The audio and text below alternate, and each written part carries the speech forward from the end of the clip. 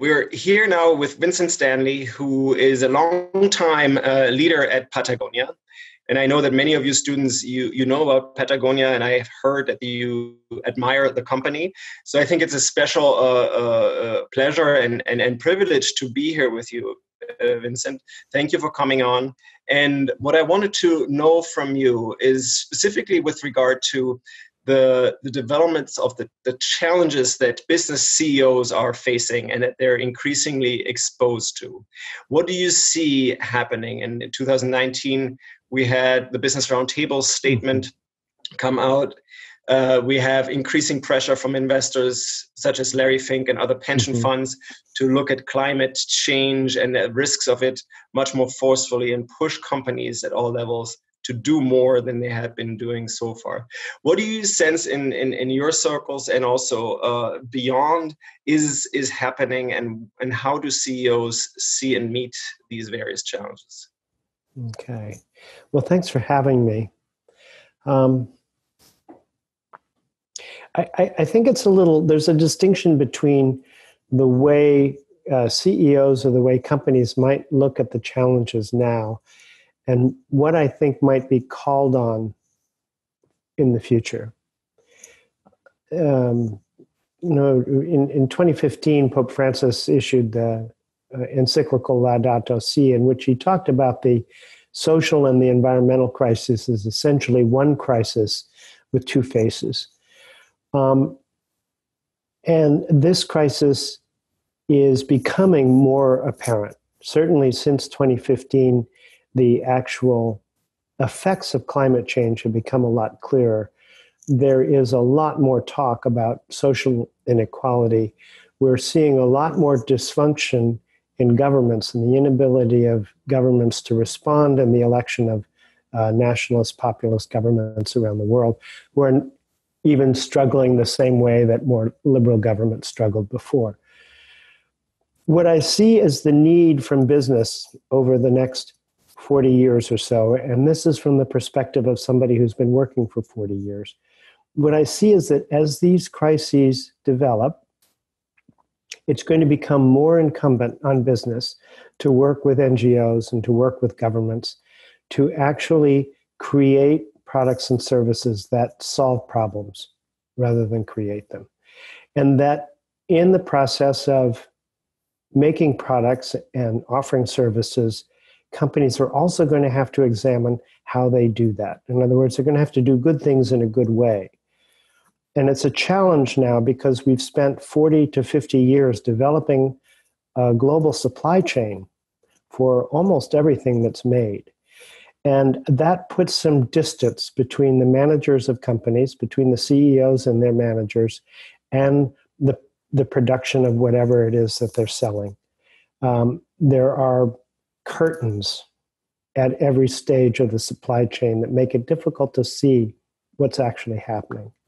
And I think that this is going to be the challenge of the next 40 years, to both how do we change the way we do business in order to resolve the problems, and two, when we're doing business, how do we do it in such a way that will not create problems? I can give you an example.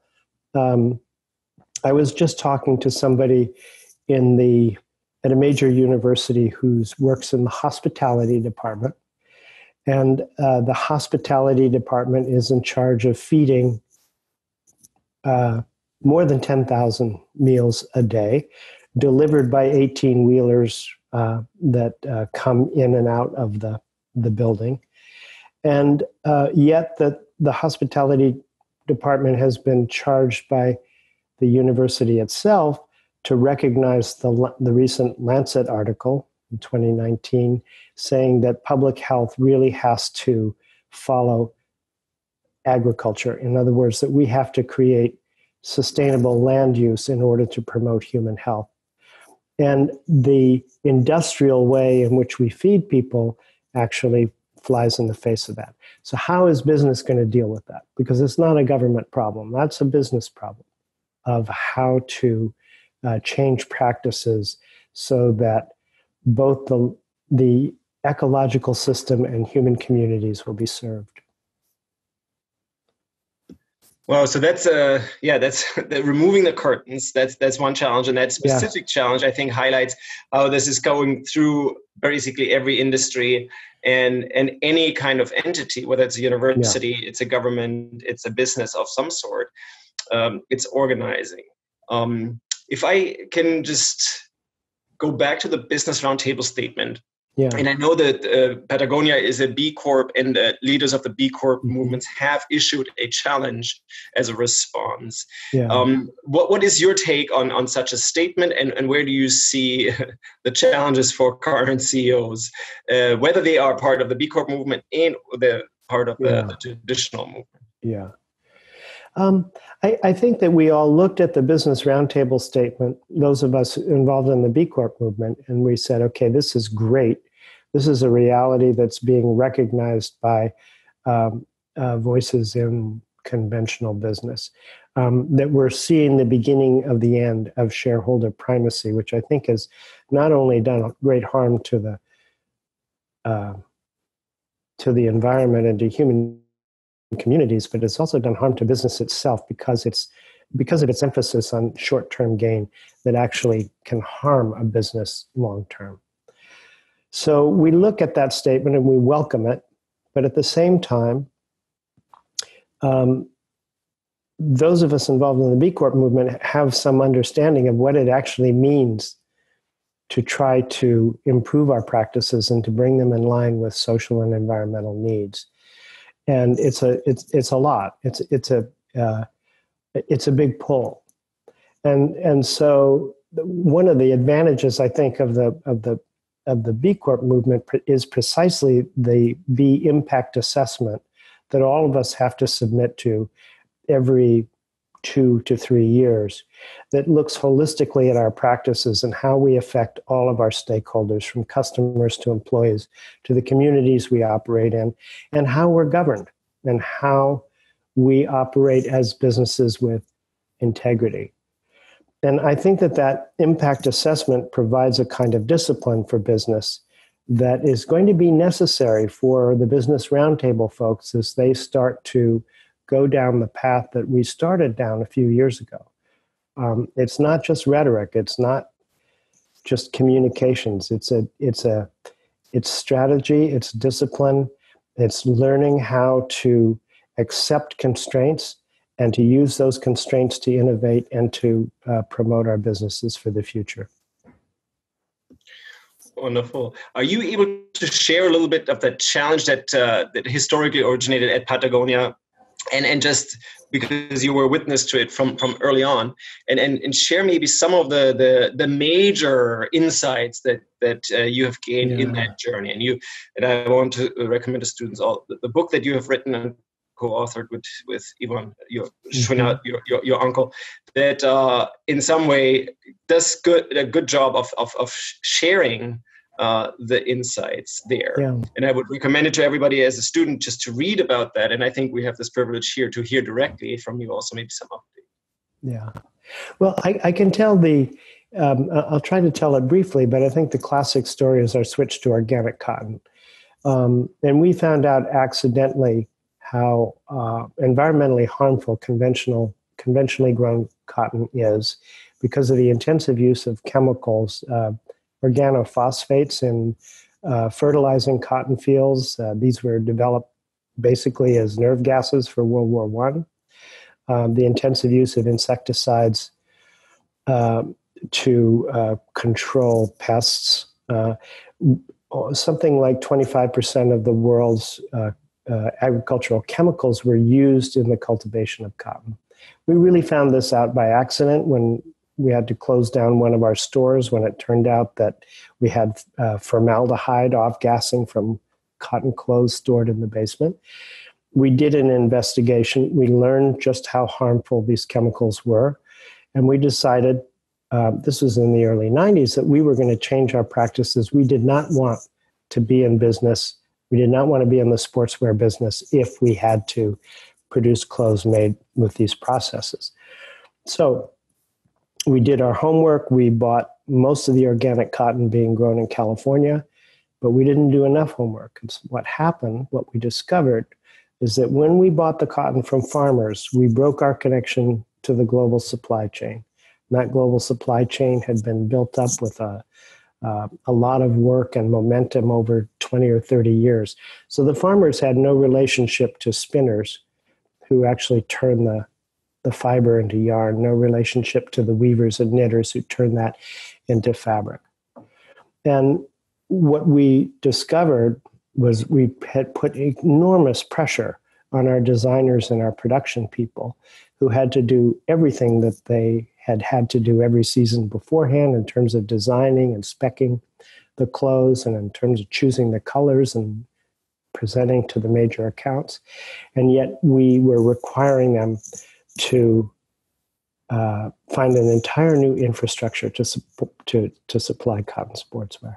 And everybody said, this is crazy. Why are we the martyrs? We're going to have to raise our prices. Nobody's asked for this. No customers asked for this. So what we did is we took our employees 40 at a time to the San Joaquin Valley and took them to the conventional fields and then to the organic fields. And the critical lesson, when it became tangible, when the employees were in the bus with the windows open, smelling the conventional cotton fields that smelled like an indoor laboratory with bad ventilation, or when they stuck their hand in the soil and found no life at all, no worms that take 3 years to come back after you stop spraying, no vegetation at all. People would come back from that and they'd say, this is a pain, but the company's doing the right thing and we're going to help make it happen. That was a critical event for us because it led to almost everything we've done since. I think when people work together in a work community, you experience some of the same feelings that people have in their ordinary lives. If you're an athlete, if you're a runner, you want to beat your time. If you're a climber, you want to climb a route that's more difficult. A surfer wants to surf a more difficult wave. And I think our people started to understand the challenges they face, but then when they met them successfully, then they wanted to meet a more difficult challenge afterwards. And this is all through business. You're going to find instances like this where people discover that the way they do business is really problematic. It takes a lot of work to change it.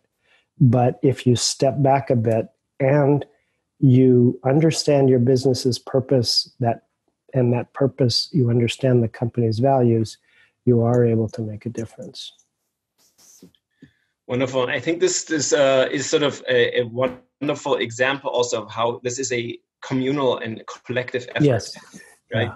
Yeah. And how this is critical, and that is oftentimes not understood. It's not necessarily only here and understanding this, but it's feeling, experiencing, and then just saying, no, this needs to shift, right? Right. Yes. And you can manage top down using fear, but you can't manage bottom up using fear. And when you manage bottom up, what you're doing is you're taking advantage of people's personal values, what people want to do the right thing. And if they feel that they're allowed to do that at work, they will.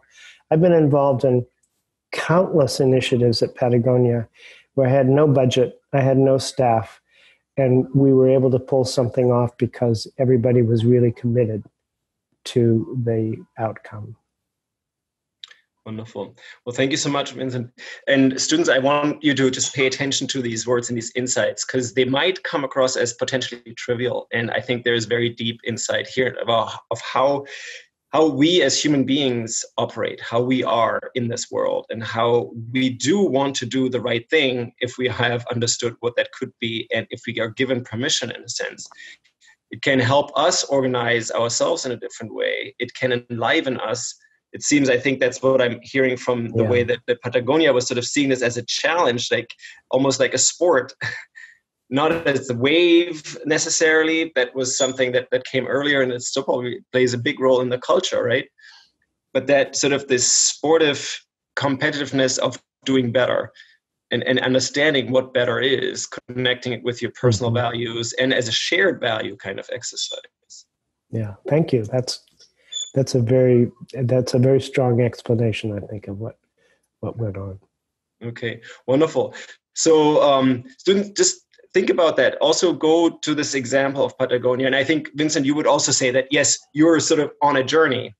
You haven't achieved a particular goal yet here in terms of being regenerative and sustainable, right? Right. But it's a journey worthwhile being on. And that's, I think, what the Business Roundtable stands for. It's what you students can be part of. This is a journey. This is not a one-time kind of engagement. This is something that you can learn as the global challenges basically unfold themselves. And the more you are able to understand those large challenges, then you can bring them to the ground and also feel how you can align your personal values, your skills, your efforts with what an organization of your choice can and needs to do. So thank you, Vincent, again. And we're going to stop here for now. Okay.